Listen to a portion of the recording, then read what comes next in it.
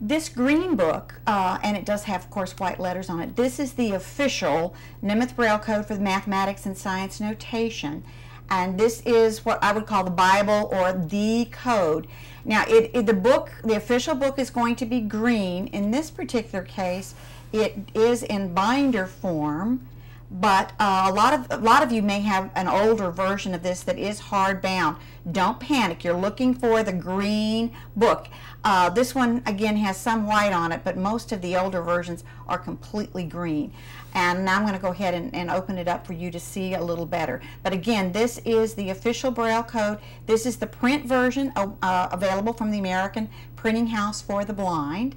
And if you go ahead and look inside, you have got tons and tons of examples and explanations, everything there is that you'd ever want to know about the code, and appendices, and way in the back you have your general index.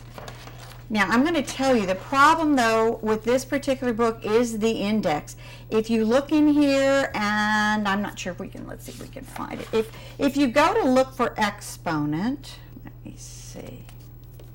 I'm looking, and I'm looking right up here.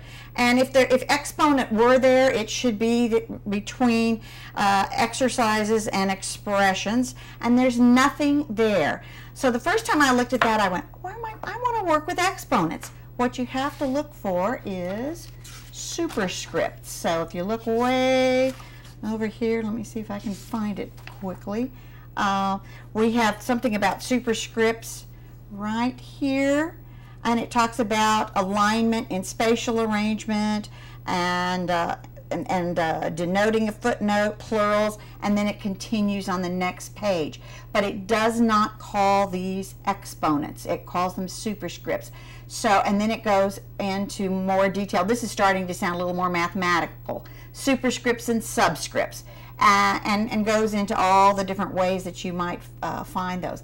But what I'm trying to get at is the terminology in this book can be difficult for the novice, for sure, and even the person who's more experienced. So most of the time when you look at a seasoned transcriber, all along the edges, you're going to find where they've made little tags and notations so they can find things a little more quickly. But if you need, especially if you need the higher level mathematics, you're going to need to use the green book because it is the official code.